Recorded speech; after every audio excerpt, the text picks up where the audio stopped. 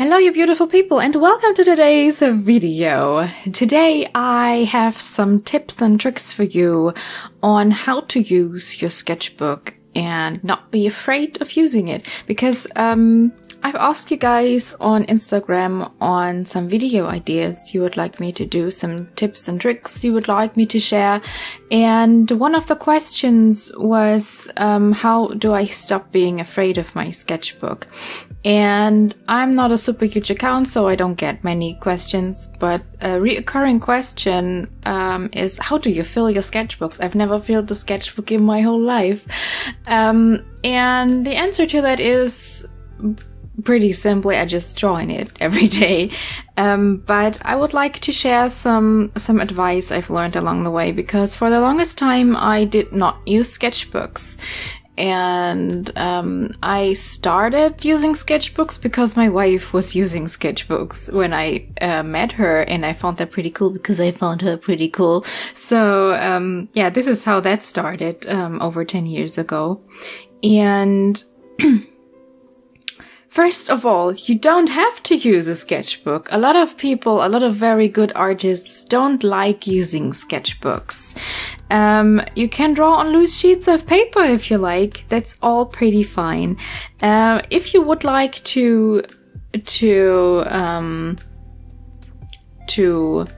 collect your work and to have it in chronological order, you can always like put it in a binder or stick it in another book with date on the page and stuff like that. It really doesn't matter if you draw on loose paper or if you draw in a sketchbook. It does not matter. You're not less of an artist because you don't like using sketchbooks. As a matter of fact, an artist everybody knows these days, I think, and that I really admire is Kim Yoon-gi. I hope I did pronounce his name correctly. And he didn't like using sketchbooks. He said in an interview that he only started using sketchbooks because his assistant was tired of collecting the loose sheets of paper. So they said, like, here, you're drawing in sketchbooks now, so I don't have all that much of a work with it. So yeah, you don't have to use a sketchbook. The important thing is that you practice and that you draw every day, and no matter how small the sketch is, the important thing is that you practice. So the next thing I want to talk about is the fear of the void, in Latin, horror vacui. It's something my teacher told me about in school, in graphic design school, and it's the fear of the blank page, basically. And it's common in all creative fields. Writers are scared to start their stories sometimes, as we creative people who draw are afraid to start on a blank page. And sometimes you can break this fear by just like making a little mark on the page and making it not like empty. But if you're scared of ruining the first page in your sketchbooks, here are some tips. So you can maybe like use a drawing you've done on a loose sheet of paper and just stick it in there. Or you can do a collage. You can do like, you can use things you like or that inspire you. Like you can print out stuff from Pinterest, or you can use things from magazines, or just use swatches from pens you want to try out. You can use the first page for anything you like. Like, you don't have to do a perfect masterpiece on the first page. That's never gonna happen anyway, I think, for most of us. So you can break this cycle of fear. Just stick something in if you like, or just doodle on it with abstract forms, or do swatches.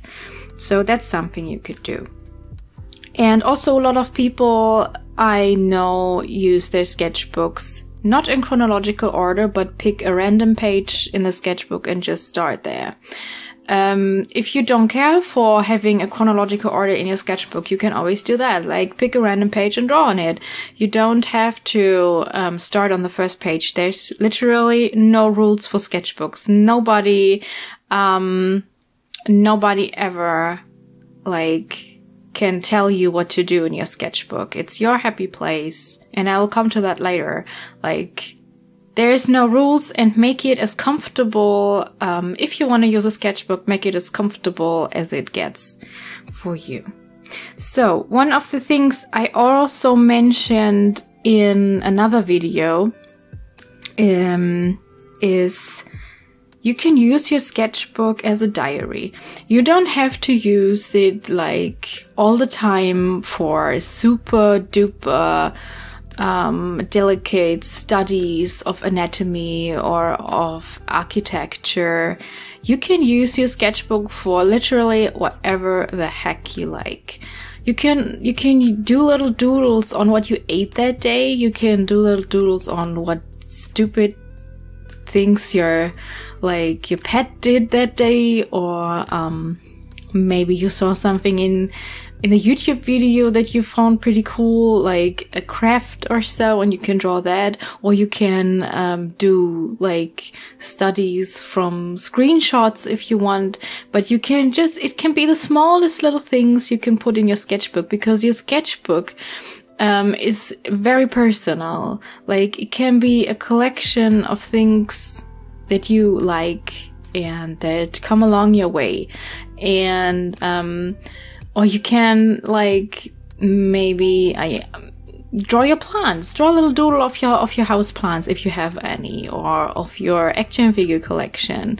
Like, draw them as little stupid stick figures, having conversations. I don't know. It's all up to you, and you can do literally whatever you like. I'm repeating myself, but I really want to bring that point home, because it's really important to me that you understand that you don't use your sketchbook for other people to show them. You don't use your sketchbook for like showing it on YouTube or showing it on Instagram. You use it to practice and to get further along on your journey in art. Like, that's literally the thing you should do with it. And yeah, that's this point. The next point is make it your happy place. Like, if you don't like using pencil, you don't have to use pencil. You can draw with whatever you want. You can do abstract pieces. You can do everything you like, because you should make your sketchbook your happy place. You can, like, for that it's important to find a sketchbook that paper is suited to the mediums you use. Because if you have a sketchbook that is suited for charcoal and pencil, and you love to use watercolors or acrylics or paint pens or like text markers in your work, you will not be happy with that paper. So it's important to do a little bit of research and maybe test out some sketchbooks, test out some papers, view like a few reviews on YouTube or on the internet, anywhere, from people who know what they're talking about, which paper is suited for what. Or you can learn to bind your own sketchbooks, or you can ask someone on Etsy if you have a little bit of money to spend. You can always buy like custom-made sketchbooks with the paper of your needs. But it's important. Paper is really important. Yeah, so one sketchbook I can't talk. I can mention a few brands if you like. One sketchbook I really like is the Talents one from Royal Talents, the Creative, something with creative in the title. But I know it's not available for a reasonable price anywhere in the world. I'm just lucky I'm in Germany, and there they are pretty affordable. They have a lot of pages, and they take watercolors and inks and colored pencils pretty well. Yeah, yeah. So also I really like using Sea White of Brighton. They also take those mediums pretty well, but they can be a little bit of streaky with felt tip pens. And also I really like the Moleskine sketchbooks. But those are pretty expensive, I know. What else? So yeah, you will find a sketchbook, I'm pretty sure. There's a whole market open for you to find your preferred sketchbook, because just because I like those brands and those sketchbooks doesn't mean you have to like them, because everyone's different. Everyone has a little bit of a different workflow and different mediums they like. So yeah. But what I wanted to say was, as I mentioned in the beginning of this point, make it your happy place. Use colors you like, use mediums you like, stick things in if you like. There's no rules. Just make it a place that you like to visit and that you like to come back to every day. And yeah, and one last thing I want to mention is, please don't rip out pages of your sketchbook, because it's a part of this. And the more pages you are ripping out, the more scared you will become of making mistakes. I've done that in the past, and the more pages I ripped out of my sketchbooks, the more I was like, oh no, this page is not that pretty too, I'm gonna tear that out. Oh, and this page is not perfect, I'm gonna tear that out. If you're making a mistake, just move on. Just learn from it and move on. Like in real life, you can't erase your mistakes, you have to learn from them and move on. And when I was in art school, we actually weren't allowed to erase in our sketchbooks. It was forbidden. The only thing you could do back then was to stick a sticky note over it and make it better, but not erase. Like, don't erase, because you will try and erase everything and make it perfect, and that's not how it works for most of us. But yes, sticky notes are a really good way to correct your work that you don't like, and you are not ruining the paper, and it does not become crinkly because you're erasing too hard. Just stick a sticky note over it and be honest to yourself. Hey, I made a mistake here. I'm gonna try and correct it. And if you don't like what you draw on the sticky note, you can take another one, because they're easily removable, and you can stick them in for good when you're satisfied. And if the drawing does not turn out at all, you can stick another drawing on top, but don't rip out pages, because also it ruins the books. The books that are not perforated and meant to be turned out, where the pages that does not have this edge to be torn out, it ruins your books and they will fall apart. And I'm a bit of a book nerd, and it hurts me a bit. But yeah, don't try to be perfect in your sketchbooks is what that point means, really. Like, there will not be a perfect sketchbook. I always have so many drawings in my sketchbooks that I don't like and that did not turn out the way I wanted them to turn out, but it's fine. It's fine. Nobody's perfect, we all make mistakes, and we have to accept that. And once you can do that, you will be a much more happy person, and you will learn much quicker, because you will see, like, yeah, I'm not ripping out a page.